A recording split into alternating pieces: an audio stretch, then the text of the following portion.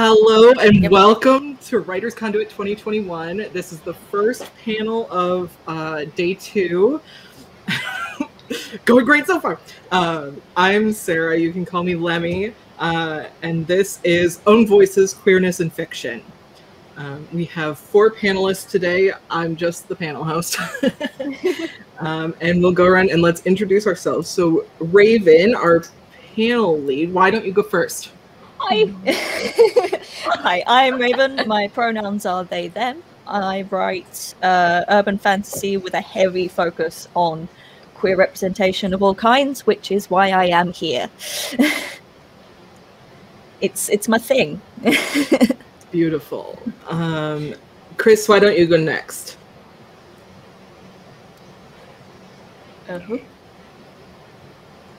Chris? Oh, my name is Chris. I use they, them. I'm focusing on fantasy with queer rep, especially in religious context as well for queer rep in my story. So, yeah. Very good. Very good. All right, Fen. Hi folks, I am Fen. My pronouns are she, her, or they, them interchangeably. My particular writing, I write a variety of things. I do poetry, I do prose. My prose tends to focus on horror and modern day fantasy, but I can do all sorts really. You might have recognised my Old Gods versus Aliens piece that goes around every so often. I am here because I am writing my own non-binary representation in fiction, and it turns out that we've got a lot of these on the panel, so happy with that. Last but not least, go ahead, Kit. Hi, I'm Kit. I write science fantasy. I do think a lot about representation, though most of my the work that I do write is just, I don't generally focus on the gender, the pronouns of the characters a whole lot. I do have some poetry which is more focused on like my personal experiences as non-binary and things like that. Wonderful, wonderful. All right. I'm going to take these off again because I'm going to talk more. Before we get started, I want to remind you what else is going on right now. We have believable world building over on Sable Aradia's channel, and finding your online community on Itachi's channel. Pardon the pronunciations. But there's also a chill and chat lobby on Eli Quake's channel, and you can always do. I was just going to do that. You could use the Events Now command to get the URLs and go and, check those out. If you have a question, if you guys have Twitch channels too, go ahead and raise your hands. Viking Fen Harold. SometimesRaven. Okay. Thanks. I do. I don't use it much. You'll see my son playing video games or trying to draw sometimes on it. I'm like, my spawn wants to stream. My partner just casually in the background. Hopefully we won't have too much fun. We'll just skip it a little bit. Okay. We will have some time at the end of the panel for like a Q&A, but if you have a question, feel free to ask it at any time. We just ask that you put question in all caps before it so I don't miss it. Besides that, I think we're ready to go. So, Raven, as our panel lead, go ahead. Okay. No pressure. No pressure at all. So we've been debating what to talk about today. Debating quite heavily, and one of the main things we wanted to talk about was specifically what we can do to write good queer representation, and I think we wanted to start with definitions. Oh hi Shrin.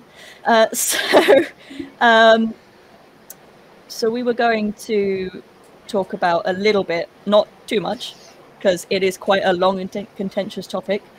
We were going to talk a little bit about the difference between queer coding and queer baiting in media and what those two things are.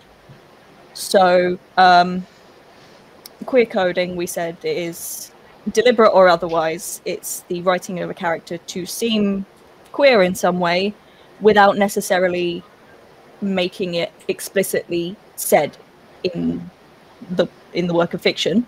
And queer baiting is deliberately writing characters to seem queer with no actual intent of following through with that.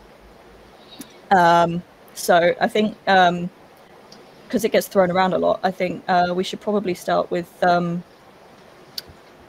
what do we all think is a good sort of place to start with thinking about sort of how you're going to represent queer identities in your fiction.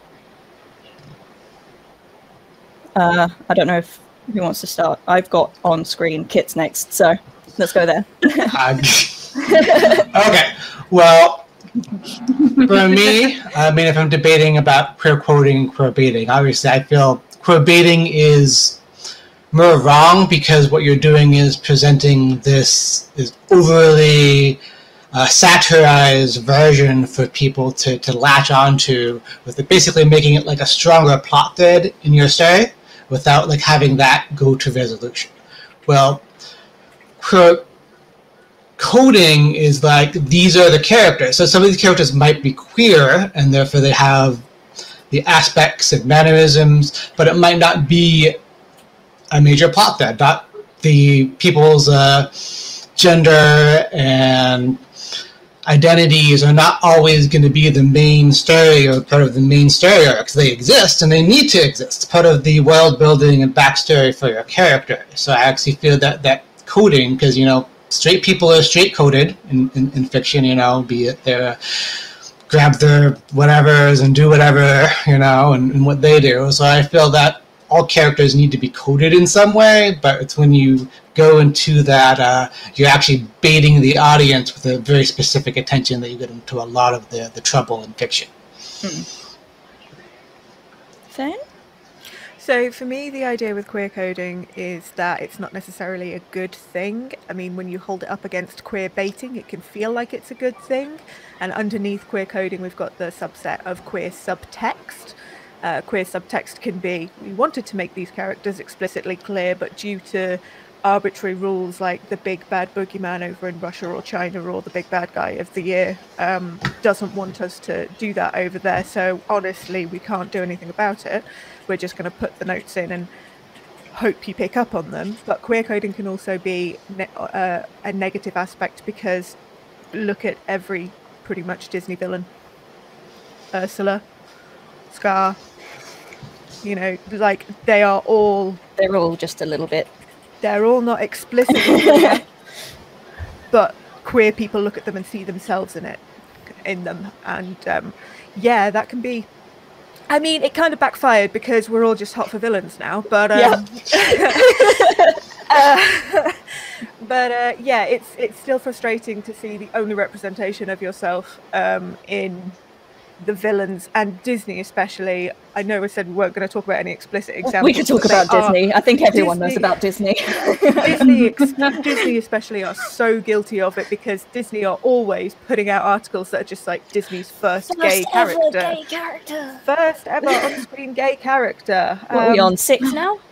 Yeah. Yeah. Oh no, like those ladies in Finding Dory. They're holding hands. Oh! Cool. Ow!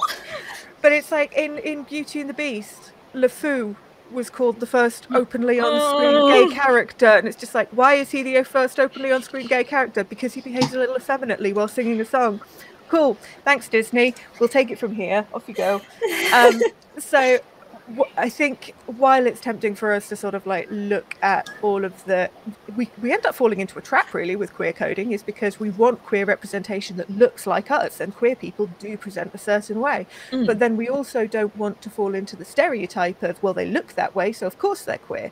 So we're damned if we do and we're damned if we don't, really. So just do what we want. Pretty much. Yeah, that's true. Yeah. Chris, do you have anything to add?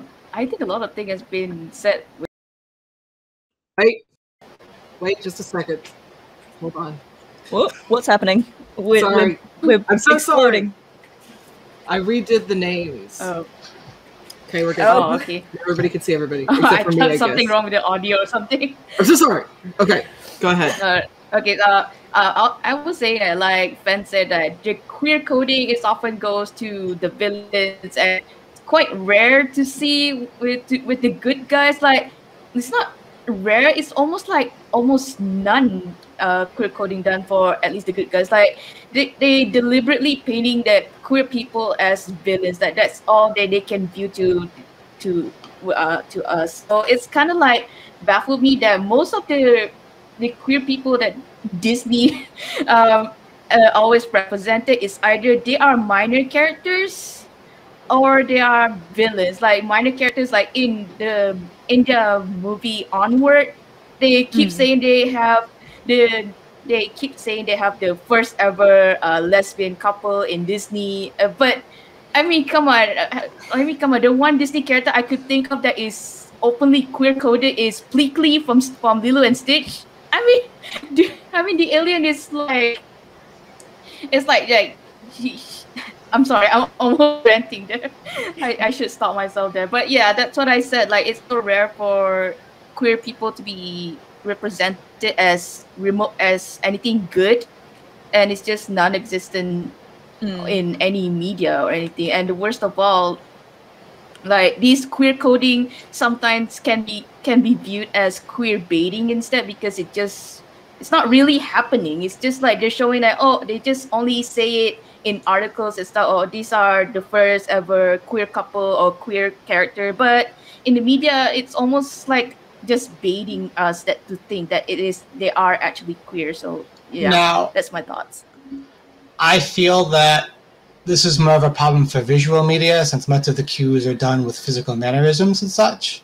Well, in writing, it's a lot less of an issue, because oftentimes it's more subtle and more difficult to have that exact type of thing in fiction. And oftentimes the villains are doing other things to get people's attention.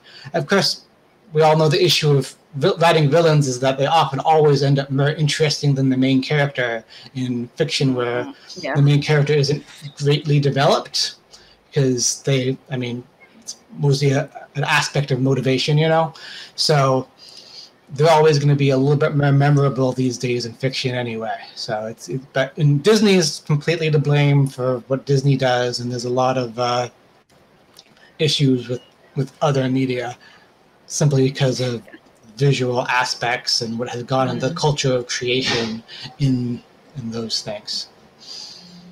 Definitely. I think, fortunately, because it's such a difficult media to sort of have proper visuals with, it's definitely less of a problem in writing, but I imagine there's still things here and there that would raise an eyebrow or two. You still have people who grew up on Disney who are doing the same things because that's what their experience is. It's kind of this interconnected definitely. web. I can think of I can one that I'm not web. gonna open that can of worms. I can one Connected web. that can of worms. I can one. Yes, I want pizza. That kind of worms. So we got a couple of questions in chat before I carry on. Yeah, I was going to point those out. Yeah, I've been sort of collecting them as I go. Me too. Just in Hey! case. Woo! So one was, for homework purposes, what are some of your favorite good representations in media? Personally, I think that's actually quite hard. I've got a couple if you want. Yes, go for it. Go for it. Yeah. So one of the ones, excuse me. I've got my bookshelf at the top. I was going to tell you yes, not to put that prepared. Yeah, I put them away. I don't know why. Here's my homework. This book is called The Invisible Life of Addie LaRue. And the queerness is the kind of representation that I like in that it's just tangential. Like the main character has relationships with men, with women. As time goes on, she loves how gender becomes more of a fluid thing, more of a blurred thing. And her queerness is never sort of explicitly stated. It just is. So without spoiling things, it's a really good book. It's fantasy. It's romance. It is a little bit queer. It's not in your face queer. And it's not in your face romance either. I don't usually like romance, but I loved this one. It broke my heart, so you have been warned. Another one that I like for positive representation is a fantasy book series that was recommended to me by one of my friends, and it is called Dragon Oak, I believe, all one word. It has got the main characters are women who fall in love with one another, and then more characters are introduced who are also women. There are trans characters, there are non-binary characters, there are, you know, all of these amazing varied characters, and again, it's just not dwelled on at all. There's no, oh, you've gone through all of this, and there's no building their entire identity around this. The trans woman does make a comment about her trans status. She's just like, yeah, when I was born, they said I was a boy. When I grew up, they tried to say I was a boy. I grew up, I hit them, I said, no, I'm a girl. I will be a girl. You can't stop me. I am a girl. And then that's it. End of discussion. And at no point does anybody misgender her or refer to her with the wrong pronouns or, you know, treat her disrespectfully because of that. And it was just so heartwarming to read. So I loved Dragon Oak as well. I believe it's a trilogy. I've only read 1 and 2. Go check them out. They're so good. Good representation. Does anyone else have recommendations? I'm going to recommend Arcane Ascension by Andrew Rowe. This is kind of it's a fantasy series. Let me see if that's the name of the series. Let me go see the title. And the main character is very much almost an ace. And there's several non-binary series. There's Arcane Ascension. The first book is Sufficiently Advanced Magic. And it's about a young man who gets magic and goes to like a magic school. We all like magic schools, don't we? Credence, and there's some dungeon tower climbing. And I felt that always had like a good queer representation in that series. Do you have any recommendations, Chris?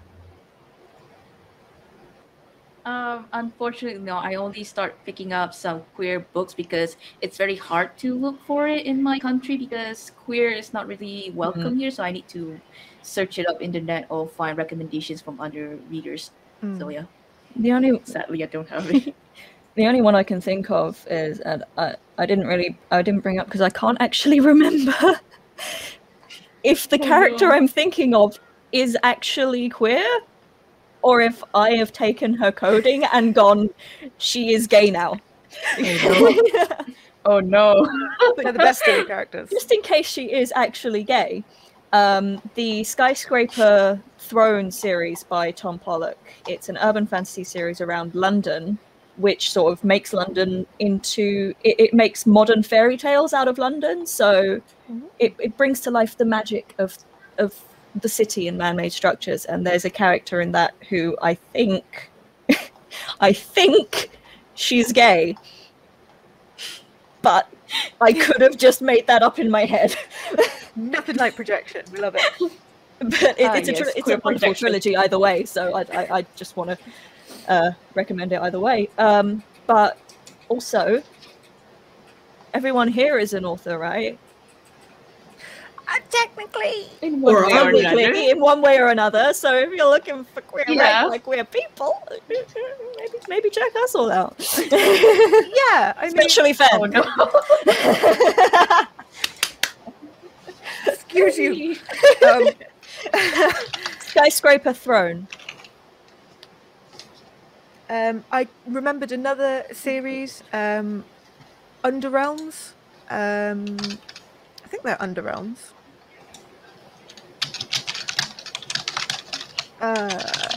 The dude is actually here on Twitch, but I can't remember what his username is. But he writes characters, has got ace and non-binary and gay and whatever characters in it, and I've heard that they're quite good. I haven't had the chance to check them out yet. They've been on my wish list forever.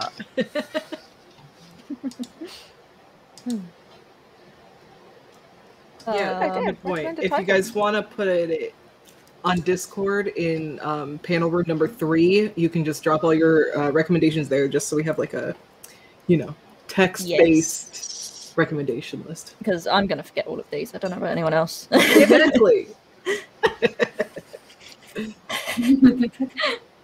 Oh, please. So what else do we have? We have a couple more questions. One I think was supposed to be for us. I thought Steven Universe did okay, but what are your thoughts? Has anyone else seen Steven Universe? So I've seen some of it. I haven't seen all of it. I've seen all of it. I watched it, just not most of it. I am quite invested with Ruby and Sapphire's storyline. So It is great. That. Yeah, they're great. I've seen most of it. Yeah, personally, they at least more realistic relationship I ever see for queer representation in media. So I kind of like it because they don't like just make them all like happy ever after kind of queer couple, because like most media sometimes depict queer couple as happy ever after or as an alternative for another character who was supposed to be quote unquote straight to find a replacement that happens to be queer, and that's just but Ruby and Sapphire, it's much more like a normal couple, so like I said, I'm quite invested in their relationship, and they are quite healthy in my opinion. So yeah, I think with Steven Universe, they did well with the relationships. Like I think Rebecca Sugar did wonderfully with Ruby and Sapphire. I think the whole like queer love triangle thing going on with Pearl and Rose Quartz was just beautiful. I think it's really well done. I wish it had been a little bit more explicit that the gems are all technically non-binary. Yeah, definitely. But that's just a personal gripe, I think, with fandom. I especially love. I almost forgot. I especially love the depiction of like abusive queer relationships and toxic relationships, and think like with Jasper and Lapis, I think was beautifully done. And I know that was partially pulling the writer's own experiences. So I think it's a great queer fiction written by a great queer artist. Yep. Sorry, you were Kit. Did you want to say something? I enjoyed it. I enjoyed the characters. My one issue with it is the whole kind of like the alien nature. All of this is taking place with these alien, non-human, different culture, different set of situations, from servitude to other cultural norms within that, which it's something that's good as kind of like, it's a children's show, so it's a good beginning point. It's a good set of emotions and experiences, but there is this like line. A lot of this was like made by the media company. We can't have these be humans having these complex, non-binary in human culture. You have to have this whole other thing. And that's always kind of like, it's interesting. And so I can't always feel that direct parallel as a grown adult. I can appreciate it, and it's great art, but I also see that limiting otherness which is played into it. For sure. So if no one else wants to say anything, I think this next question is a really good segue into what the other topics we were going to talk about, which is, as a cis white male in his 30s, I'm nervous about accurately representing queer people in my fiction and whether I even have the right to try. How would you advise me to go about it? I think Fen has opinions. I have capital O opinions. We're like, honestly, we're just people. Just, if you find yourself writing just a bunch of guys over and over again, just swap some of the pronouns out. Put she and her in there. Put they and them in there. Have you got like majoritively heterosexual couples? Switch it up. Switch some of the pronouns around. You will find that the story itself is not changed, and you will probably find that it's, you know, entirely richer.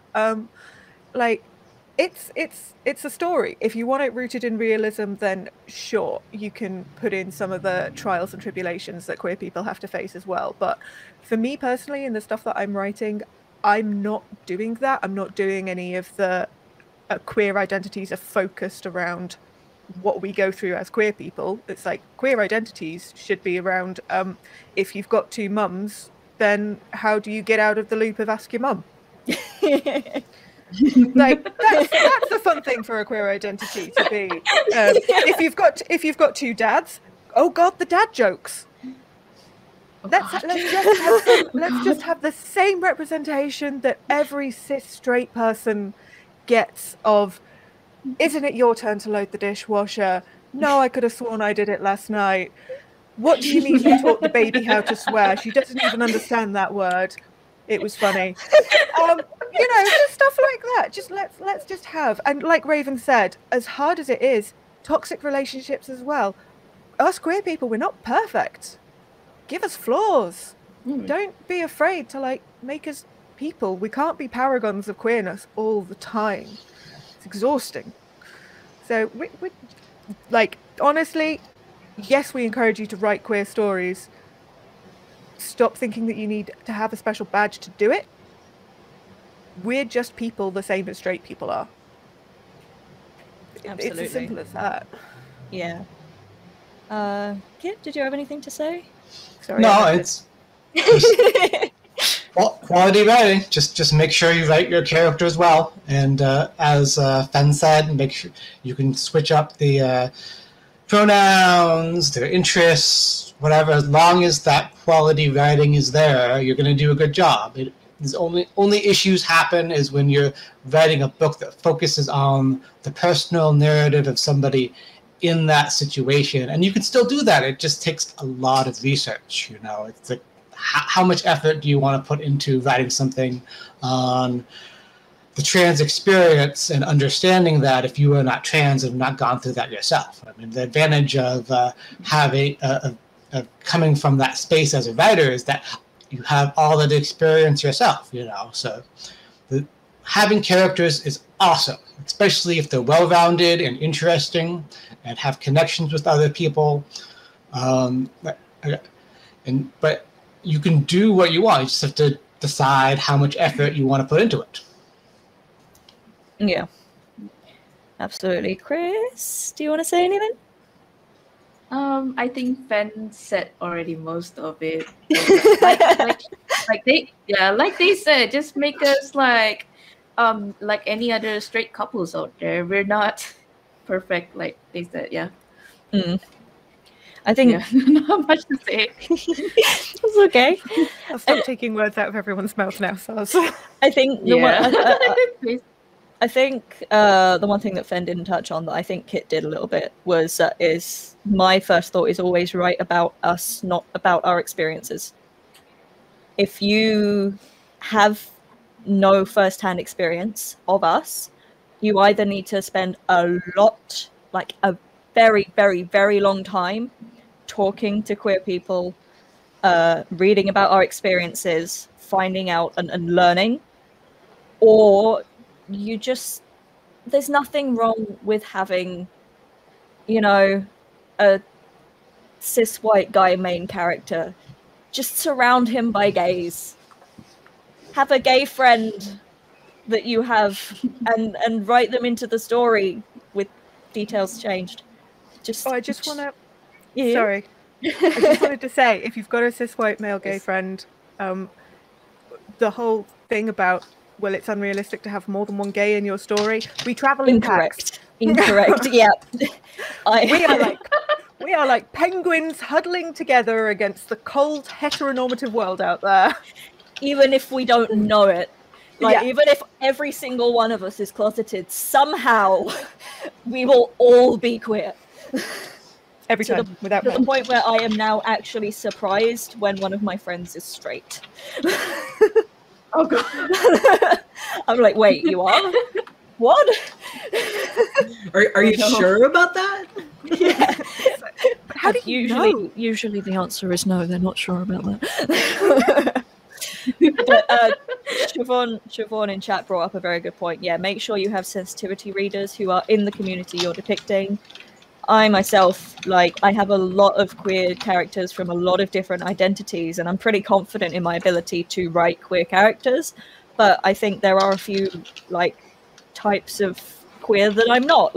I'm not aromantic at all, to my knowledge. So if I were to put an aromantic character into my stories, which I think I am, yes I am, I would have to find people who have those experiences and sensitivity writers who can look back over what I've written and tell me what I am and am not doing right. So they're like an editor, but for your rep, editing your rep, they're great. And they're really easy to find online as well, because everyone wants to make sure that their identity is represented well. So if you're ever not sure about something you've written, just go find someone who is and ask them, honestly. Do we have any more questions? No. What else did we want to talk about? What did we want to talk about? We wanted to talk about... Go back to the group chat. Yeah. Go back to the group chat. Yeah. Yep, that's where I am. This is my notes. This is my cue card. Is the ranting we had. Yes. We are 1 hour, are we not? Yes. Yeah. Yeah, Yes. thought so. Yeah, we're only here for an hour, so we don't have to talk forever. Oh, blimey, half of the stuff that we were going to talk about, we actually just touched on. I know. We're just too pandering, happy relationships, Jonas developing relationships, Steven Universe. Well, we could touch on queer pandering for a second, because I think it's important that we learn how to recognize that. True. I think it is quite thrown around a lot, that to the point where I've seen people now accusing actual real people of queer baiting and queer pandering just by being themselves. Yeah. It's not. Yeah, I think we do need to. So does anyone have any thoughts on that before? I have some thoughts of that. I know that a recent issue has been that authors have actually been getting outed based off communities saying, "Oh, you're doing this." The author's like, "Well, I really am bi." They've had needing to out themselves or having the publishers out them in order to be accepted. I think that on some level, you need to have, until they prove otherwise, you need to have some level of trust of the writer, that they know what they're doing and that they do have the best interests at heart, and most of us writers are very, you can contact us directly and have conversations, and lots of cool things like that. But as a community, I feel that you just really kind of need to trust the content creators for the most part up to a certain point, especially in writing where it's very specific. I'm not talking about Disney. Blame Disney all you want. I encourage you to blame Disney. They don't pay their writers. Disney all the way. So I think you see Disney throw an egg. But for books and stuff, where we've seen a lot more of this issue go on, I feel that it's important for you. Basically, the first step is you have to trust that they are really trying to do their best until they prove otherwise, and then you can have more of a detailed discussion with them. Yeah, I think just to summarize on that, just be as sensitive with your criticism as you would expect someone to be with their writing.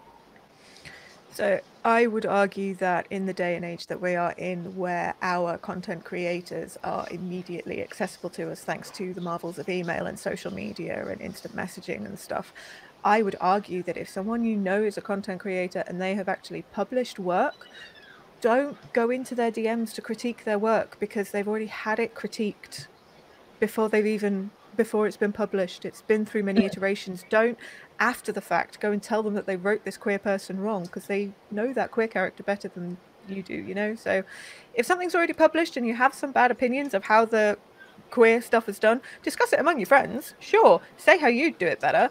Don't go and harass the creator. Yeah. That's shit. At the end of the day, critiquing is what critics are for. There are professionals who will do that for us. We can have discussions about it online, but I think to the point where if you as an individual have the idea of DMing this one person, this one author, and telling them all of the things they did wrong, guarantee at least 50 other people have had the same idea. Never rains, but it pours. Yeah. Chris, do you have anything to add? Not necessarily. I don't think I have anything to add at the moment. Yeah, I couldn't think anything up of my head. Just to just out of curiosity, because you said, Chris, that you are you focus on queer representation with religion as well. Is there any way that you would suggest, like, to do or not do that kind of representation? Because if someone happens to have a character that is of an ethnicity or faith where it's a little bit different, like, how would we go about balancing that without making it, you know, bad? Okay, so like for me, I am a Muslim writer, so if anything, I need to follow like my religion, Islam. So I just brief that in Islam that queer is not allowed, or it's just forbidden.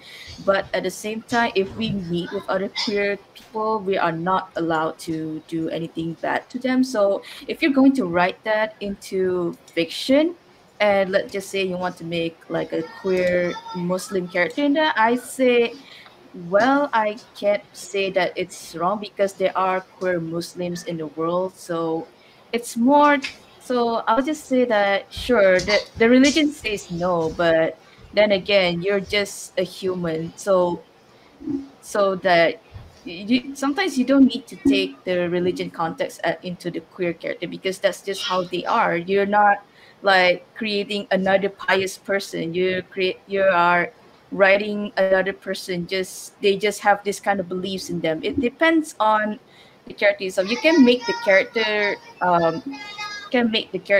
a queer, but they still uphold their religion. They're still following their own laws. Or you can make them queer but questioning themselves, because the laws of the religion said so. So it depends on what aspect of the character you're going to do when they are part of that religion itself. So yeah. Okay, cool. Thank you. I think we had a question that we missed that has been reposted. Sorry. One further up from Brian as well. Yes, I've got a couple. Yeah, I've got that one. I'm gonna do one there. Yeah, I haven't missed any more. Okay. So, not really sure how to ask. When it comes to non-binary representation, how beneficial is the third or societal gender that's becoming more popular in sci-fi fiction? I think that's what that means, isn't it? Are there hidden... Science fiction fantasy. Yeah. Oh, sci-fi fantasy. I knew that. I know acronyms and stuff. Are there hidden pitfalls for the creators in this sort of representation? I think, Kit, you said you do a bit of the sci-fi. Yeah, I do a bit of the sci-fi. I do think that I don't know, as a non-binary person, it's very difficult and very personal, just as they, them. I mean, like, having this idea that there's this whole other third group, you know. I mean, as it is, I don't fit in like either groups that well or any place. You know, we're all unique butterflies, you know.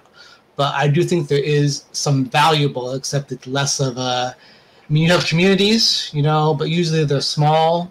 But I don't really see how a monolithic third societal gender can really exist right now. But you're doing science fiction, you're doing fantasy. That's something you could easily do because you're like, hey, it has evolved to this point where this happens. So assuming that it's not like near future science fiction, the advantage of science fiction fantasy is you can literally do anything you want. But as a personal thing, I'm a little bit, it doesn't really grab me, but as a science fiction writer, just do whatever you want. It's science fiction, you could have like 10 genders and like whatever, genetic engineering, it's kind of the funness.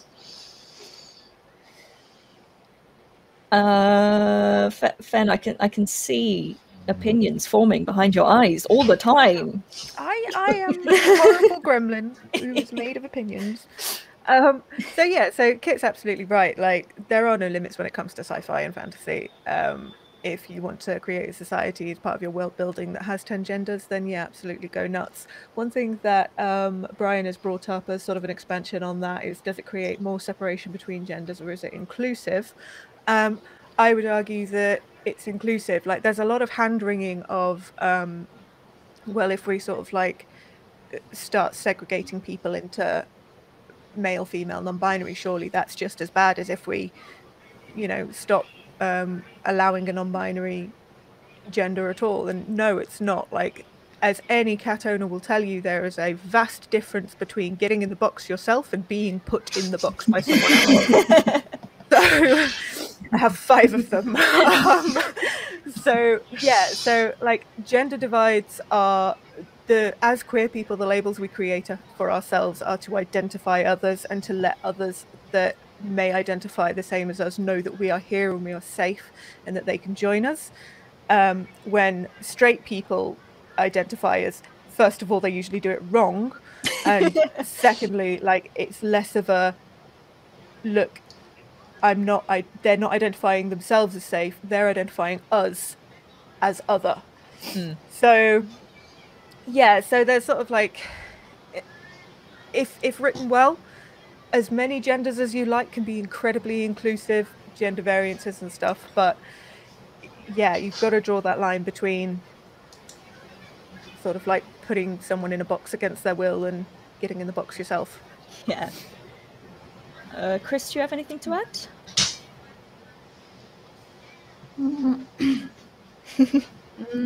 I don't think so. I think Fen already said everything about it. Because I personally don't. You need to start asking you first. No, it's just that I'll be honest, I haven't like indulged myself in queer fiction because, like I said, it's so hard to find it at my place. So that's completely fair. Yeah, that's my personal problem. We'll put that aside. I think, like, personally, the third gender in sci-fi fantasy and other genres that I've seen as well now are popping up with that kind of thing. It's a fine line, because I know that, like, me personally, I have done world building with species and whatnot that have a third gender. I've also done world building with species that only have 2, but one of them is non-binary. I think it just depends on A, the intent, B, who is writing it. I think if a non-binary author is writing a one-third gender, then that's their prerogative, like Fen said. There's the difference between being in the box and being put in the box. I think it's a double-edged sword.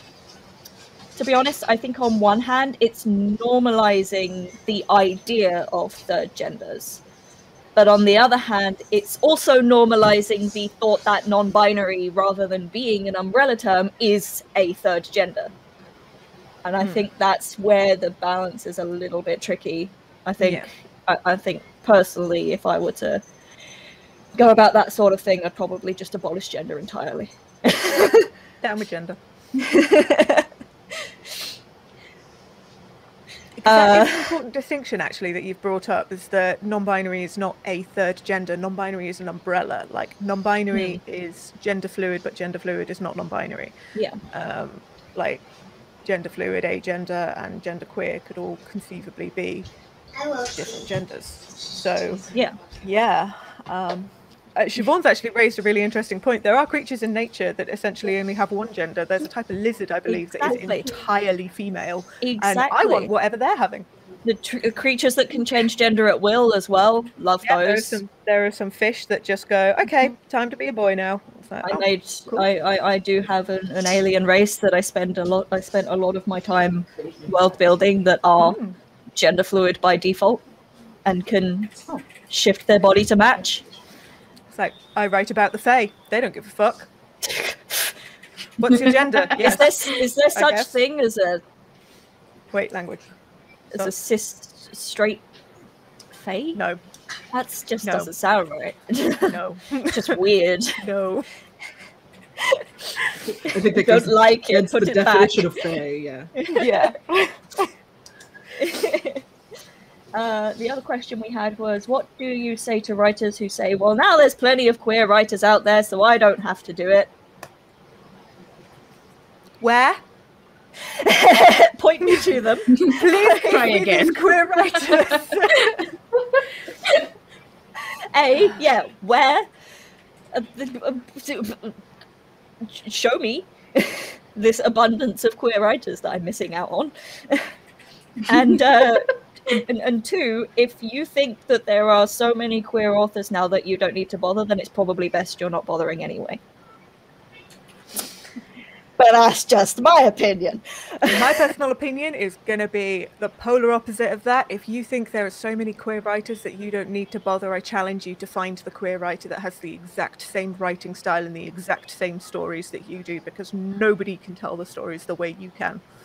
Like, even if Raven and I were given the same story premise, we would write different stories. We write very different stories. If we were given the same queer pairing with the same, like, starting prompt, we would write different stories. There is no such thing as too many queer writers. You know what there are too many of? I get that. I think where I was I think like where I was coming from was like, I think most of the people who would say something like, there's so many queer writers, I don't have to bother with queer rep, are not queer. That's true. Because I'm pretty sure most queer writers know that there isn't. Chris, do you have opinions? Do you not have opinions? Well, honestly, I mean, what would you say? I wasn't going to say, like, okay, if you don't want to do queer things to your story or book, then go ahead. Just don't harass them or question them why they do queer in the first place. It's sometimes, sometimes these authors of the queer writer because they write queer. Like, okay, they write queer. What's your problem? Just don't disturb them. That's your interest. You do you, boo. That's it. Definitely don't disturb us while we're writing. That's a death sentence. Please. Don't do it. Please. Mm-hmm. Yeah, we can be quite feral. Feral? Am I feral when you interrupt me when I'm writing? Not really. Oh, she said not really. Denied.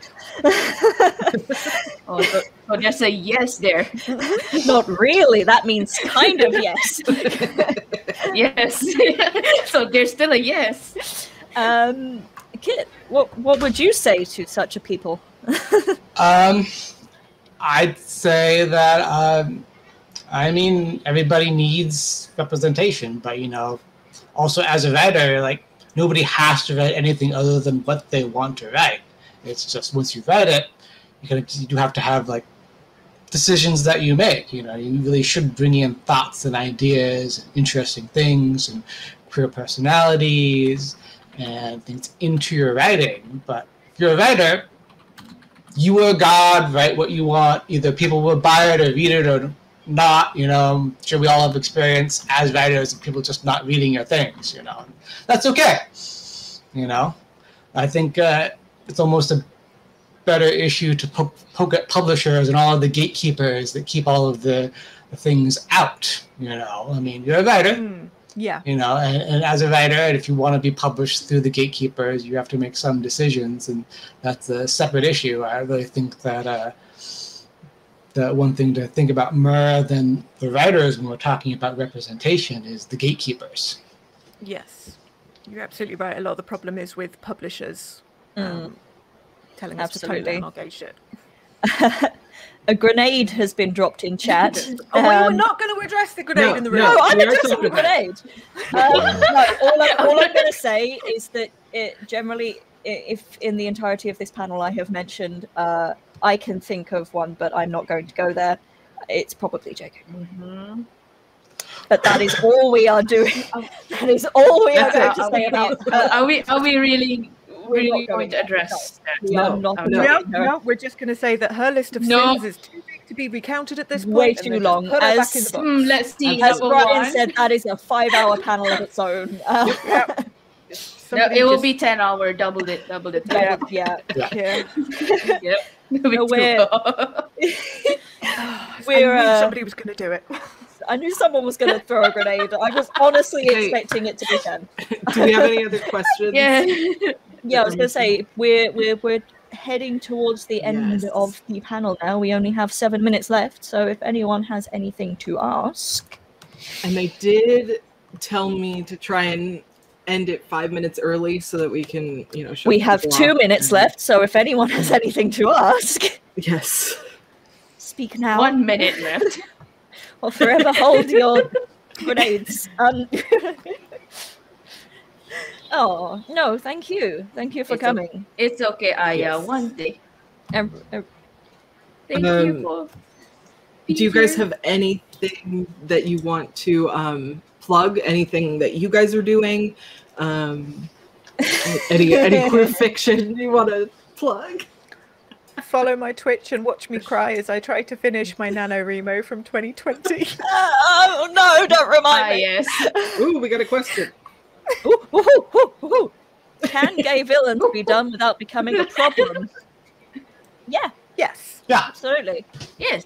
Yeah. Queer villains can be very well done. I want to see a queer villain who has had enough of the way we are treated and is just fucking snapped. Yep. Like a Magneto style queer villain. Like, kind of right though. So personally, like, the problem with queer villains isn't usually that they're queer, it's usually that they are the only piece of queer, even vaguely queer rep in that piece of media. So if your villain is queer, if your hero is queer, if several supporting characters are queer, absolutely fine. If the only queer person in the media is a villain, that's a problem. Again, I point to Jasper in Steven Universe. Incredibly well done queer villain. Yeah. But everybody's queer in that. Yeah. Yeah, exactly. So it doesn't matter. Plug. Anyone else have anything to plug before I take over?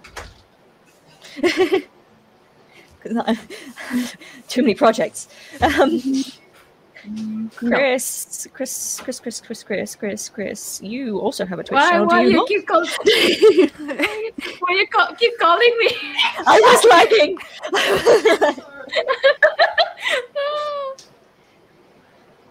Do we? Because I know me and Fen have plugged our Twitches, but yeah, I think somebody posted it very early on. Everybody's Twitches. There we go. If no one else is plugging anything, because I don't want to like be the only one plugging besides Fen. Thanks, Fen. Thank you. Just do it. Yeah. I mean, I have stuff that's not specifically queer unless you want to read my poetry book. Nobody wants to read my poetry book.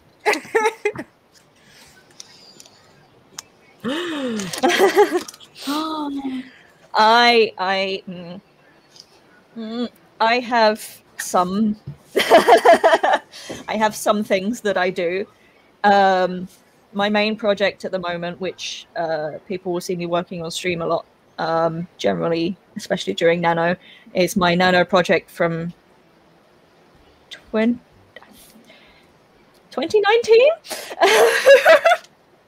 That I am now doing the first edit of.